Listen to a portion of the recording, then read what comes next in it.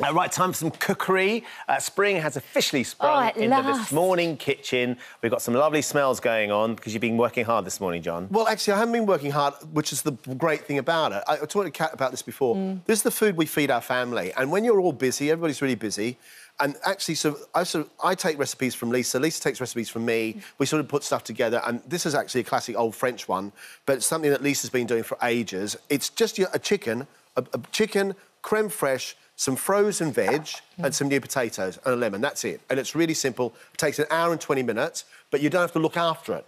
Right. It's not like your kids. So you... It's great. Nothing's so like you just kids. pop it in the oven and then come back and it's kind of all done. Yeah, we're sort of going to go halfway through. So what you do, take a chicken, 300 grams of crème fraîche, and I've got quite... And you actually fill the inside with crème fraîche, which is a bit of a weird thing to do. But crème fraîche is interesting. Not easy to do. Do you want a hand there? Thank you very much. Crème fraîche is that... What happens is crème fraîche is already cooked. That's it, done. Yeah, lovely. So that's it. It's already cooked. So what happens is it's stabilised. And so what that means is that when it cooks, it can become a sauce. Take half a lemon, stick half a lemon inside the cavity, and then all you do is just take that little bit of elastic that was on the legs again, and you put the elastic back around the outside of the legs. Yeah. So does the lemon add the citrus, but also stops the crème fraîche flying out? Probably from flying out, but it also means that inside... The thing is, if you talk about Chinese cookery, right? Don't make me laugh.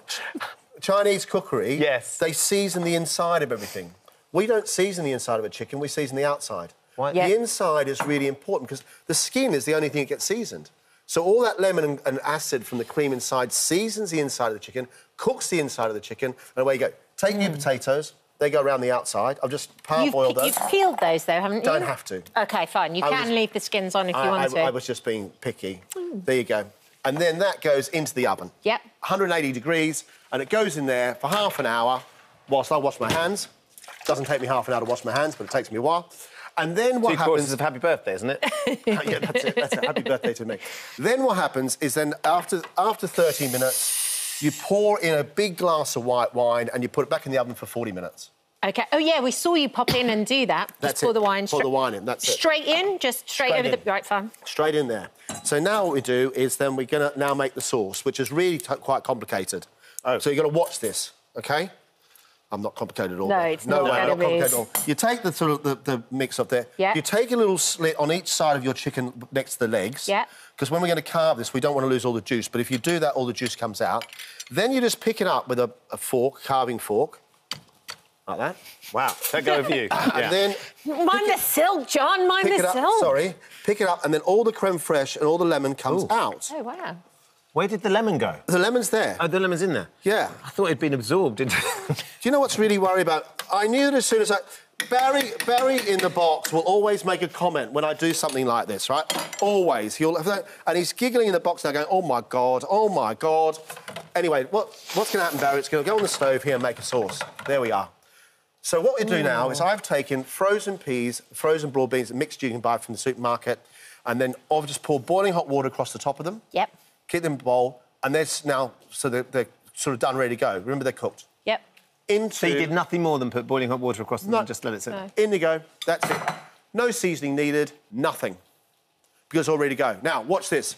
Because now, Barry, we're going to see how to carve a chicken. Now, this is going to make you go, ooh, ooh, ooh, now, isn't this it, really? is important, because I'm hopeless at carving, John. Right, I'm going to show you how to do this. It's really fast. And so if everybody... And I'm just going to chuck some spring onions in here as well. I feel like you're moving everything out of the way. Is this going to be dynamic and exciting? This is really quick.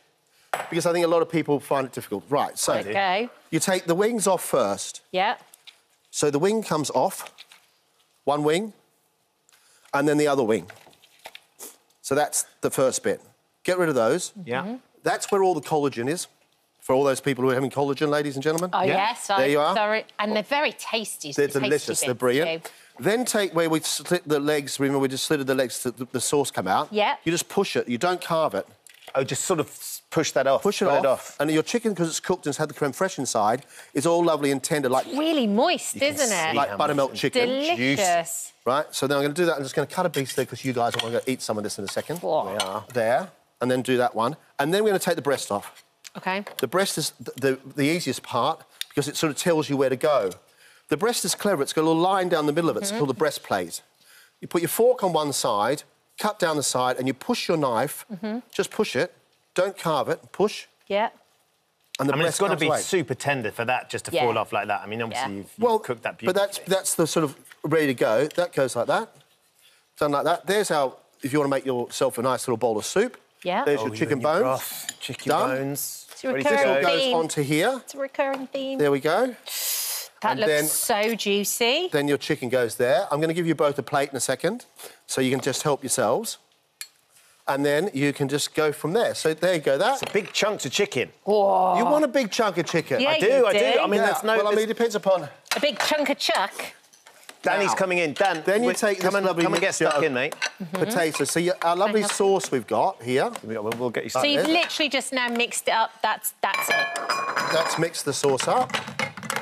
And all you do then is just take that, put that together like that. You take some watercress across the top, and you've got yourself chicken for everybody, a big spoonful of sauce. Can we try some? Dan, please. Was that crème fraîche you've put in there? Yeah. fresh. Yeah. Shoves it into the chicken. Looks a bit filth from here, doesn't it? Try that then, and tell me if that's filth. No, not the chicken. Oh. Let me have a little bit of this. have a bang on that. Chicken. Go on, grab a bit Put of some on there. There you go. Beautiful. Yep. Dan, There you go. take a look. And have a little One potato. potato. Should I do a bit It's of a these? bang on then? this. It's Cut me nuts there. and salt. Okay, Everybody. here, Danny. Thanks, That's Kat. for you. You're Wow. welcome, Thanks Doc. very much. Cheers, babe. You're welcome. Lovely. You're Chicken is welcome, delicious. Doc. You said that was surprise, Ben. No.